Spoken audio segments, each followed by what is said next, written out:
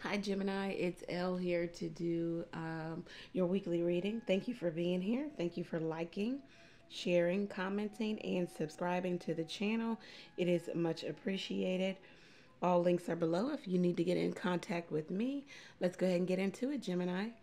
Thank you, God, for blessing Gemini with a clear, concise message from you. All right, so let's see what's going on for you this week. We've got the Six of Wands and the Tower. Sudden success all of a sudden. And it brings up so many different emotions for you and maybe even other people around you.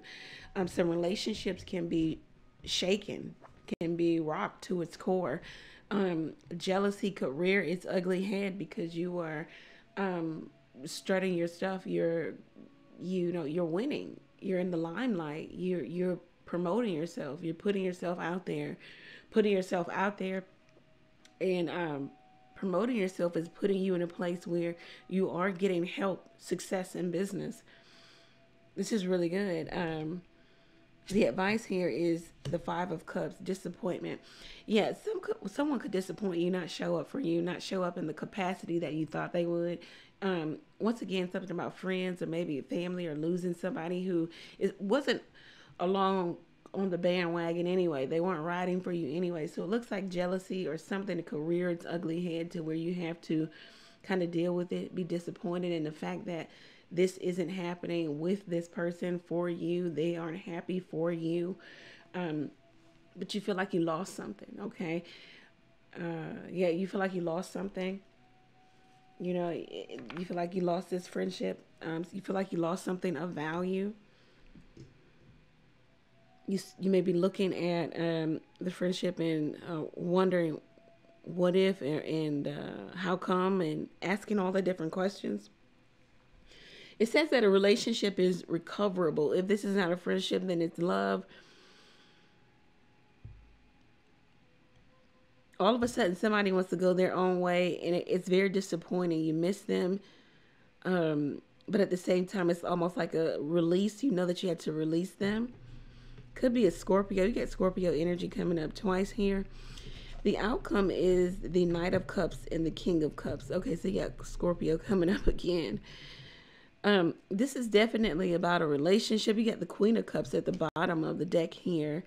I don't know if somebody tells you that they want to be single, they don't want the relationship like you want it. Vice versa, you could be saying that somebody is not happy for you, or you're not happy at the attention that everybody is getting, or I mean that someone is getting, or someone's not happy at the attention that you're getting. The outcome is the Knight of Cups and the King of Cups. It's like somebody wants to manipulate the situation. They want to, have control over you, Gemini. Maybe even your emotions and what they say or what they do.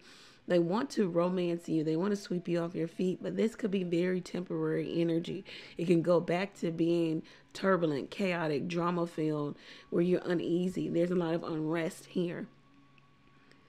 There could be like birthday celebration here, especially if you're dealing with a Scorpio. It's a relationship here, but there's a lot of trouble here. It's like you guys want to come back together and make something work, but at the same time, you're asking yourself why, or somebody's asking themselves why, or somebody's concerned about how long will it be before we're back in the same place, before we're back severing the ties and not wanting to deal with each other, before the drama ensues. The outcome is, yeah, you guys maybe even coming back together. There's an invitation. You invite someone out or they invite you out. Let's see how far it goes, Gemini. I hope that this reading resonated for you. If it did, go over to the website, book your own reading there. Take advantage of the text question where you can text a question to. You also may be getting an offer in business, okay? Because some of you are just concerned about business and you're kind of isolating any platonic romantic relationships right now.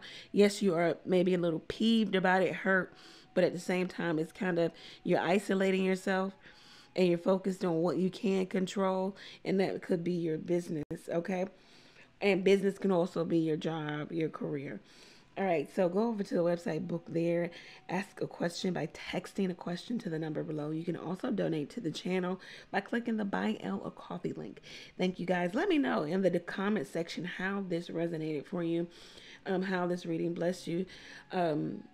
Take care, guys.